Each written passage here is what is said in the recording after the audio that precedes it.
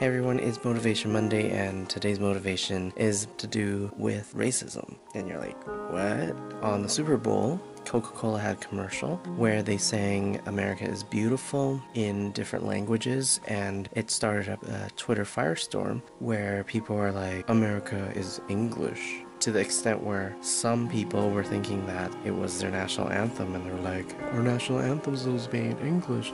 And others were like, America's language is English, but it actually isn't. America does not actually have an official language. As well, somebody else responded back to me saying that the song was written in English, when in fact it also wasn't written in English, the original song. Somebody responded back about it. I said, typical American answer, and they responded back by saying, shut up, chink. Took a screenshot, retweeted it, and she got some other feedback from it, where it eventually ended that thanks to Rachel, a good friend, that girl actually apologized indirectly. So that's the motivation, is that whenever we see injustices happening or whenever we see discrimination happening, we should be speaking up about it and not just sitting on the sidelines thinking that somebody else will take care of it. This isn't the first time that recently I've experienced racism on Twitter. This happened a few months ago as well. I remember coming to Canada. I had originally landed in Scarborough, Toronto. I didn't know English back then, but people were always like talking about Chinese, dumb. I just kind of sang with them with it because I didn't understand English. I didn't understand what it was because we only spoke Chinese. And thank goodness I had come over here to Edmonton and grew up here, where I was one of 4 Chinese people in my elementary school. It was a different atmosphere.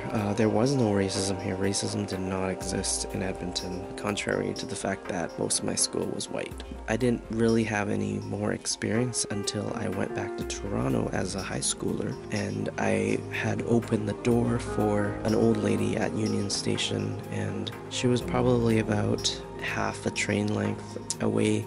I held the door that long for the lady to go through. She did not once look up at my face or say thank you or anything.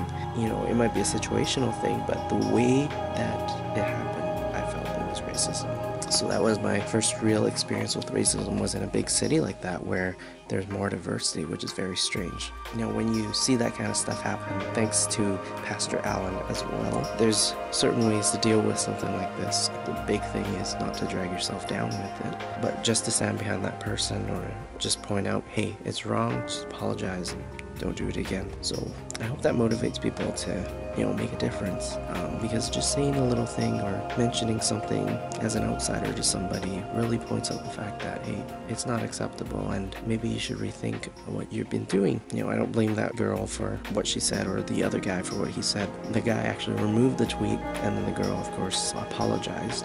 And it's just the way that people grow up, and it's not their fault. It's just the culture they grow up in, and it's our job to educate people, because in the school process, especially in junior high and senior high, there's only 3 years to educate people in those growing years of education, and we need to be able to do that. So that's the motivation takeaway for today. Thanks for watching.